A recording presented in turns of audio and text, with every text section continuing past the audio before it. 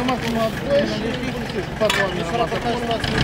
Rămâne a noua Ciobanul și 2 rămas. Da, după poliție și 2. Nu știu, rămas acum. Dar ei dacă ceva se iege? Manoli, mai ești cu noi.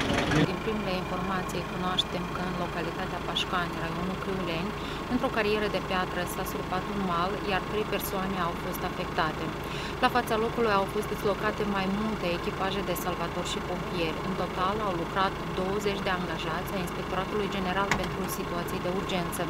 Salvatorii au depistat 2 persoane decedate în interiorul carierii și o persoană care mai era în viață, care a fost transportată de urgență la spital, însă a decedat pe drum.